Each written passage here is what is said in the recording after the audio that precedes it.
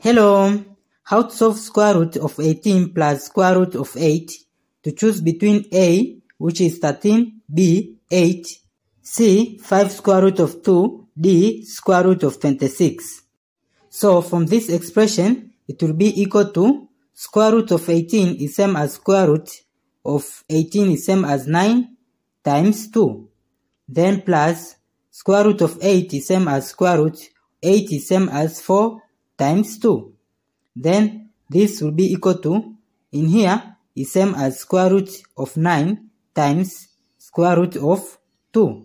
Then plus in here is same as square root of 4 then times square root of 2. Then this will be equal to square root of 9 is 3 times square root of 2 plus square root of 4 is 2 times square root of 2.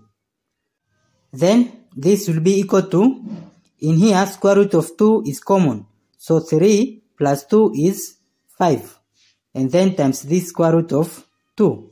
So this is our final answer, 5 square root of 2, which is C. Thank you for watching. Don't forget these steps to miss out. Subscribe to my channel and see you in the next video. Bye bye.